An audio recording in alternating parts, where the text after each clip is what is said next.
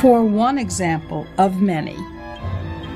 In 2001, a small California biotech company called Epicyte patented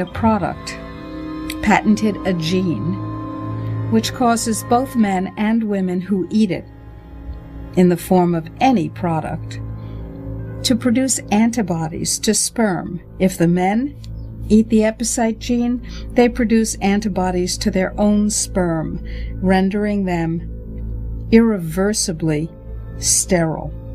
If women eat the Epicyte gene, when they have intercourse, their bodies produce antibodies to the sperm that has been deposited, and they become infertile through the destruction of the sperm. Now, DuPont and Monsanto formed a joint venture, purchased the Epicyte firm, and, quote, commercialized the Epicyte gene.